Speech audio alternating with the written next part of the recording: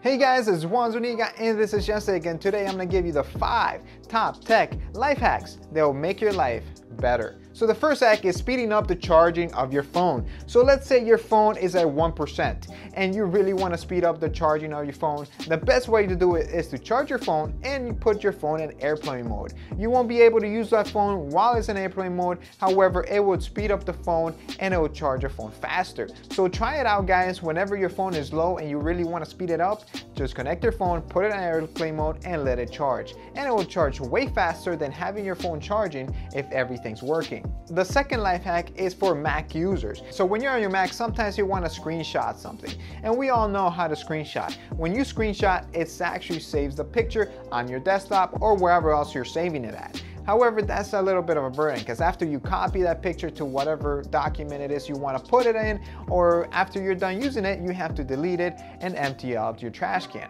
However, if you use this hack, it will make it so much easier where it doesn't save the picture, it only copies it and then you can paste it anywhere. And there's no need to erase anything. All you have to do is press Command-Shift-4 and then select what you want to screenshot. And that's it. And then you go to the document, the email, or wherever else you need to go and just paste it there. And that's it. And it will be pasted in that document and you're ready to go. The third tech life hack is to have a password vault or a place where you can have all your passwords. And the one that I recommend is LastPass. The reason that I like LastPass is because you can have all your passwords there and you can have one master password to log in. A lot of us use the same password for everything, and that's not good. It actually decreases the security of your account. So the good way to do it is to use LastPass and use this integrated password generator. That way it generates a very solid password, strong password that is almost impossible to break, which you probably don't need to remember.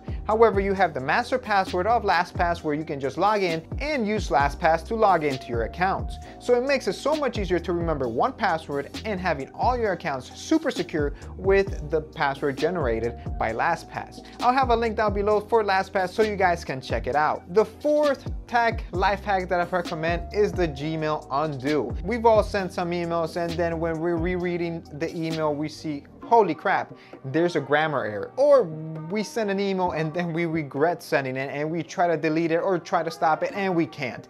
Gmail has an option, and I love this about Gmail, is the undo option. You can actually put an undo up to 30 seconds. So if you send that email and you regret it after sending it, all you have to do is undo and it will stop sending it and it will undo the send. So that's a lifesaver. Or if you send an email and you're rereading the email after you sent it and it's within those 30 seconds, you can press undo, stop the email, fix the grammar error, and resend it. So this feature from Gmail is actually a lifesaver and is a very cool feature. And this last tech life hack is just for fun.